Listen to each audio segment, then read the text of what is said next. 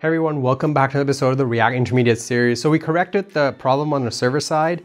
So what we're going to be doing is in this episode right here, we're going to complete our error handling process. So basically we're going to send an email and an invalid password, and then basically we're going to get a response from the server, which is going to be correct now.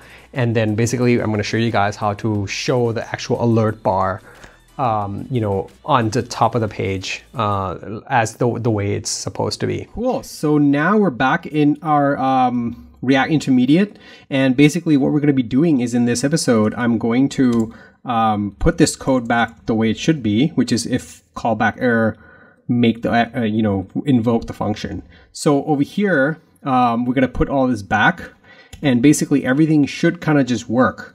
So I don't think we need this guy anymore. So we're extracting the message from our auth, and here on error, we're just writing a function that will basically set the message to the body and the type, and then that's what's going to get passed into our alert component over here, and then everything should be just fine. So I'm going to head over into the code over here and do a reload real quick, and I'm going to type in zach@codemy.net with the wrong password and click sign in, and you can see here everything is now working. It's showing the error message just fine. So if I actually click this button now, we're going to see a bunch of error. That's because we don't actually have an on dismiss function. We need to modify our alert components slightly.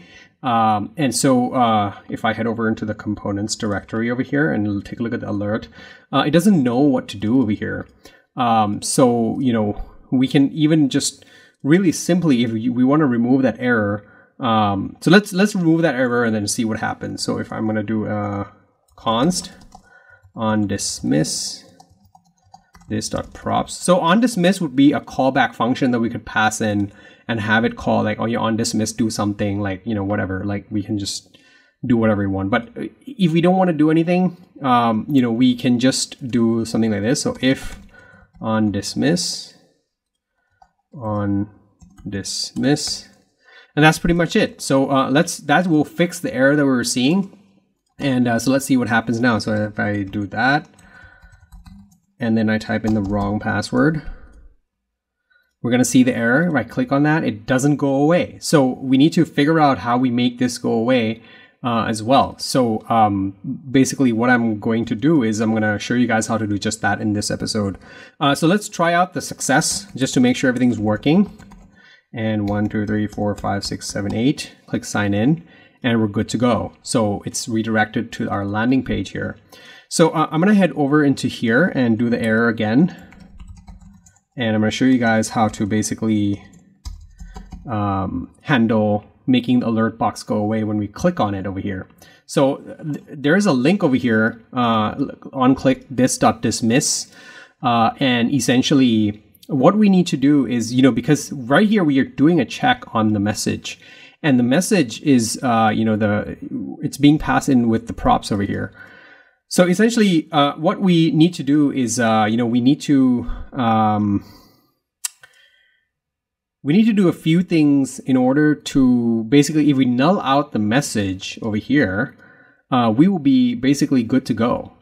So what we can do is we can do a component will receive props, and I believe the thing is next props.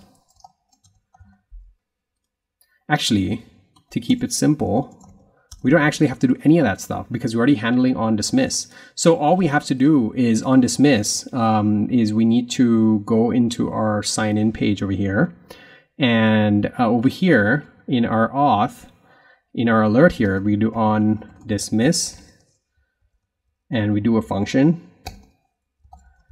And the function, all it's going to do is, so we need to do an const. So I'm going to write a new function. I think that's probably cleaner. So clear auth message. And basically here, this is going to be auth.set message null. We can actually even just do a function right there. I mean, we can do it so many ways. So const auth equals this.props, and then here it's going to be just auth like that. And then here, now we can access the auth. So auth.set message null. And that's pretty much it. So we already have an on dismiss. We're going to use the on dismiss props. And so now basically what's going to happen is when we click on that link over here, on the auth link, whoops. So if I go to the component over here, yeah, so we click on this dismiss, it will pretty much, you know, call the on dismiss, which we pass in from our component over here. So which will set the message to null, and then everything will work just fine. So I'm going to head back over into the code over here, and then I'm going to do a zach@codemy.net, and I'm typing the wrong password, sign in, shows the error, click, goes away. Perfect. So now if I log in 1, 2, 3, 4, 5, 6, 7, 8, click sign in, we're signed in. So that pretty much wraps it up in terms of error handling, you know, between signing in and, you know, with the correct email and then the wrong password, and then the correct email and the correct email, the correct credentials. We go to the dashboard or the landing page, we get redirected, and if we put in the wrong password, we get shown an error message, and we can click to dismiss the error message if we wanted to, and all is good with the world. So that pretty much wraps up this episode. All right, so that wraps up this episode. In this episode right here, we, you know, we put back the code that we did from the previous React Intermediate series. And what we did was we also corrected, we actually passed in an on dismiss function. And the on dismiss function just basically sets the message of the auth class to null. And then that basically automatically removes, because our alert component, you know, doesn't render anything when it detects that the message is null. So that pretty much wraps up the whole error handling. After this, we're going to move on to, you know, moving some of the other parts of our invoicing app from the UI from the old React Intermediate React Foundation project over to the new React Intermediate with a new coding standard, new structure, and everything. And everything is in one code base in the Rails API project. So it's like a one repo, rather than two repos where the front end is separate from the back end.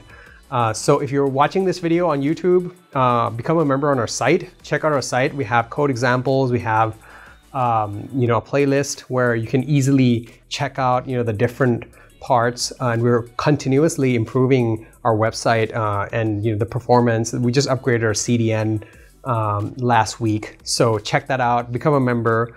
And with that, I want to wrap up this episode. I'll see you guys in the next one.